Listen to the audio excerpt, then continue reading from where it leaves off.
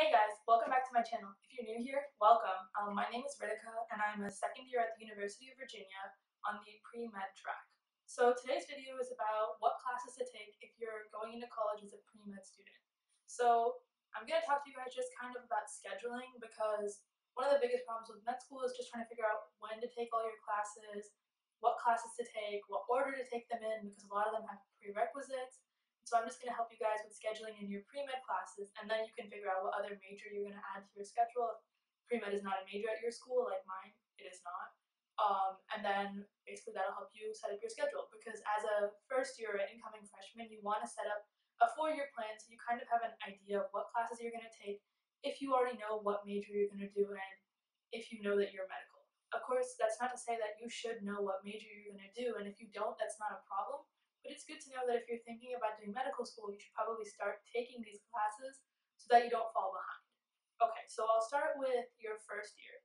So some of the more important classes you're going to want to take, and I'll just maybe list all of them out for you. I'll probably also put on the screen right here, is you need 2 semesters of English, 2 semesters of intro bio with the lab, 2 semesters of Gen Chem or general chemistry with the lab, 2 semesters of organic chemistry with the lab, 2 semesters of physics with the lab, and then a semester of, actually before I say the next thing, so those are the 6-ish things that are absolutely required by all med schools, and they all need them. So if you don't have those, don't think about trying to apply to med school yet. Make sure you finish getting all of those. Next, some of the schools require some of these classes. So some schools require biochemistry, 1 to 2 math classes. Most of them require math up to the level of calculus.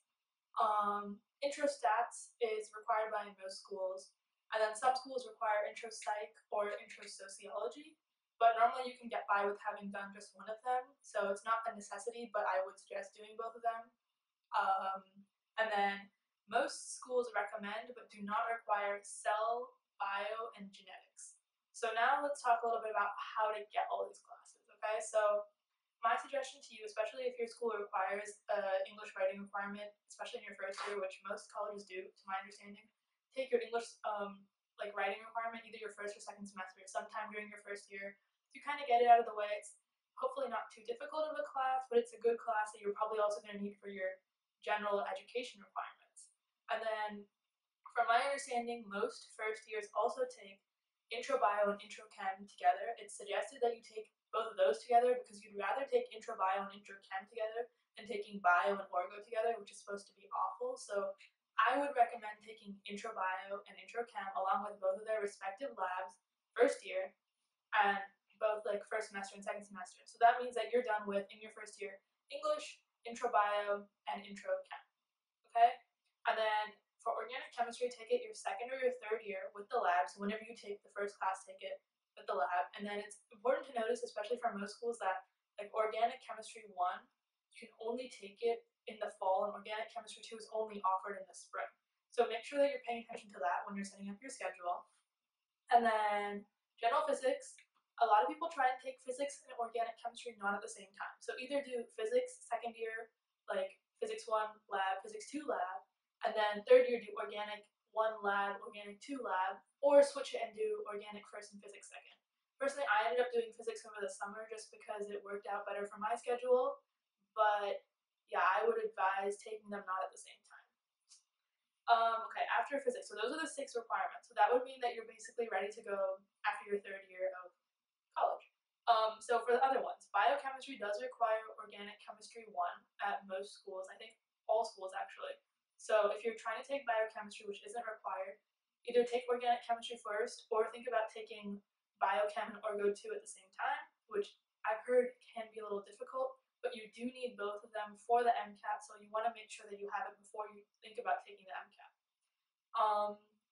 Calculus, I would advise taking at least 1 calc class just your first semester of college. Hopefully that'll fit all the math requirements required for med school, but they're not very picky about that. Intro stats, a lot of people also take this first year, but that's not really a big deal. You can kind of take it whenever. It's not as important for the MCAT either, so I would just recommend taking it within your first 3 years of college. Intro Soc and Intro Psych are also good to fill your Gen Ed requirements at your college. Normally they will fill some of your like humanities credits or some of those types of things like literature, like there's like the general humanities credit, I believe, so they help with that. And then lastly, genetics and cell bio.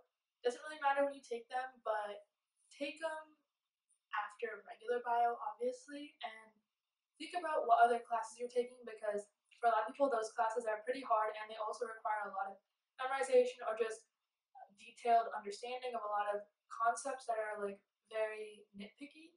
So you want to make sure that you have enough time in the semester that you're taking them to fit them in. And of course, don't forget you want to fill in the rest of your gen ed requirements like history, literature, all those types of things.